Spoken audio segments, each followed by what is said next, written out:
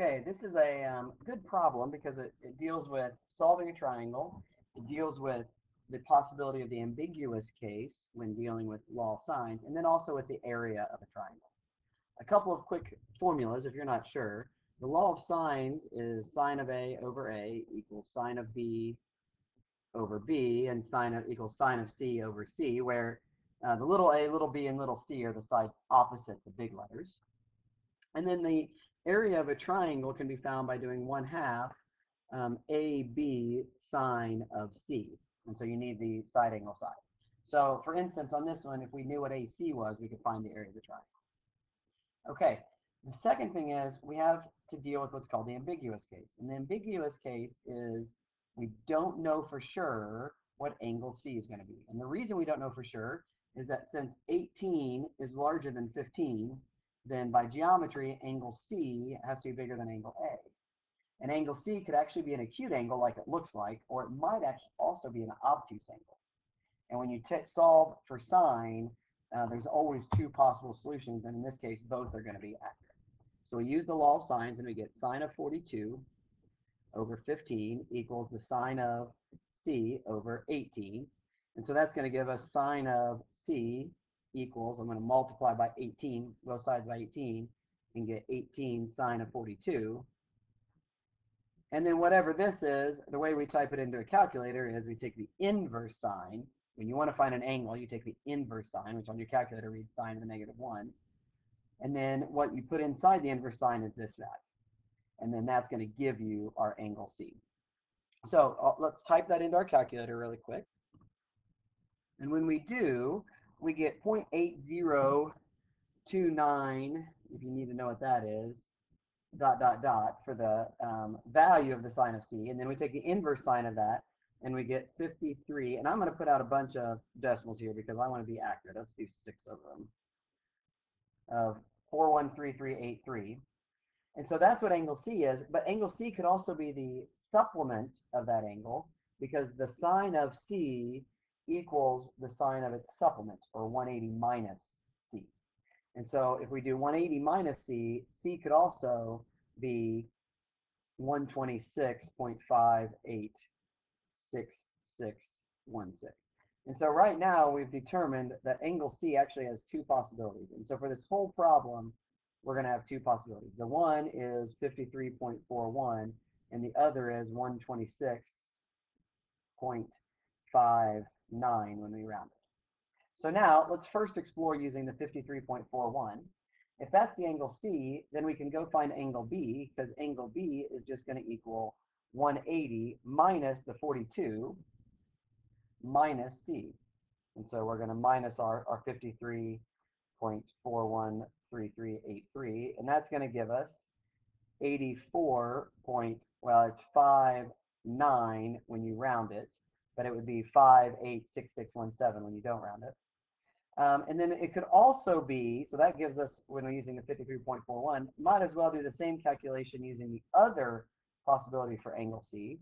So we do 180 minus 42 for the same reason. And then this time we're going to subtract the 126. So 126.586616, and you get angle B could also be 126.59.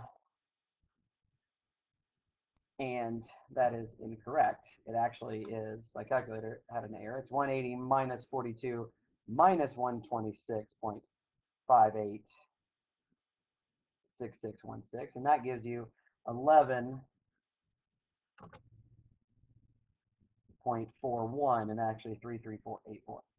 Now, to go find B, which is this length right here, we can either use law of sines or law of cosines. I'm just going to use law of sines. And so we're going to have the sine of angle B, which we know is these values down here. And you could go through and go back and look at your calculator to find out the actual values for them. And that's going to go over B. And then you're going to have equals sine of 42 over 15. And we're going to have to do this for both values that we have for B. And so when we multiply this, I'm going to multiply by B here and 15 here to cross multiply. So 15 sine of angle B equals B sine of 42. So I'm just going to divide both sides by sine of 42, and that's going to give me b. So I need to calculate this for both of them. So my values I got for big B were 11.41 and then 3384 and then 84.586617. So when I plug those into this, my values for B are, well, for the 84.586617, I get a value of B of 22.3 rounded 32.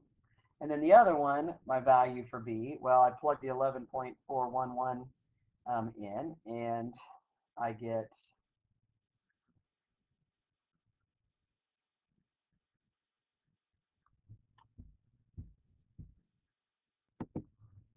4.44 is my answer. So now I've studied the ambiguous case. I've got two different possible sets of solutions based off my different value for C. And then the last thing for both of these, I've got to find the angle. And so I'm going to use my two values for B that I still have on my calculator to find area. And so I'm going to do area of the first case equals 1/2 18, and then B, which I've got in my calculator, sine of 42. And so for the first B, I'm using the 22.317 such and such. So it's going to be 0.5 times 18 times 22.317166678. And then I just take the sine of 42 to complete the formula. And that gives me an area of 134 point, and it turns out to be 40. And then for the other one, I do the same thing, except I use the 4.436046617, this value for B, and that gives me, and the nice thing is you can just substitute it in here if you know how to use your calculator well.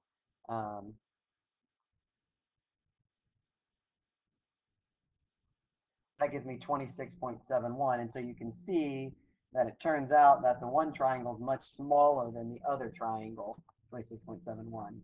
So that's how you go through and solve both of these sets of cases for area and all the different cases.